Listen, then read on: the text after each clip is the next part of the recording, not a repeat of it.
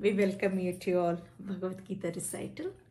Today I will be reciting chapter 4, verses 21 through 25. Shri Paramatmane Namaha Nirashiryata Chittatma Tyakta Sarva Parigraha Shariram Kevalam Karma Kurvannapnoti Kilbisham.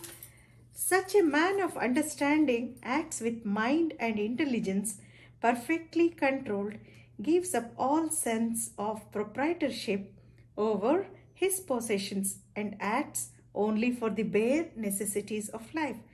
Thus, working, he is not affected by sinful reactions.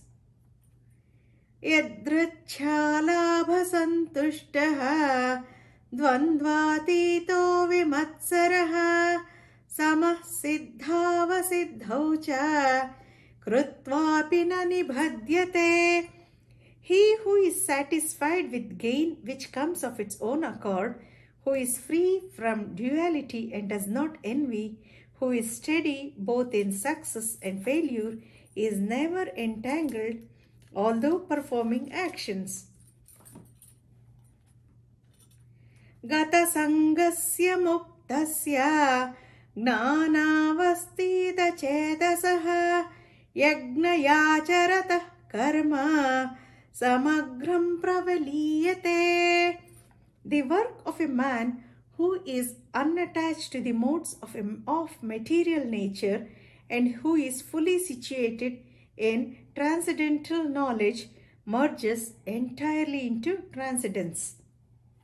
Brahmarpanam brahmahavihi brahmagnau brahmanahutam brahmaivate nagantavyam brahmakarma samadhina.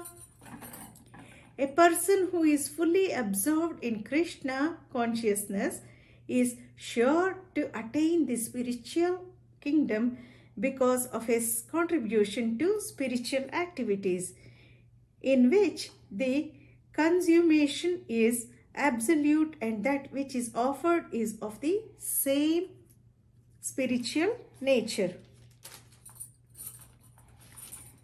Daivameva pare yagnam yoginah paryupasate brahmagnava pare yagnam yagnenaivopajuvati.